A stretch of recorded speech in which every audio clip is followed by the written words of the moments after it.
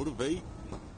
Marines and sailors from Camp Lejeune's 2nd Combat Engineer Battalion recently destroyed a reported improvised explosive device factory in Ladar, Afghanistan. The Marines leveled the bazaar the factory was hidden in using a series of 35 line charges.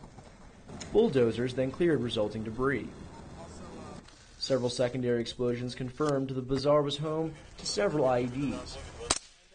Executive Officer for 2nd Combat Engineer Battalion's Charlie Company, 1st Lieutenant Chase Wheeler, said a route clearing platoon will follow up to clear any remaining IEDs. Marines plan to offer the local residents help removing the rubble, while Georgian soldiers provide security to the area during construction of the new bazaar. From Washington, I'm Private First Class John Tucker.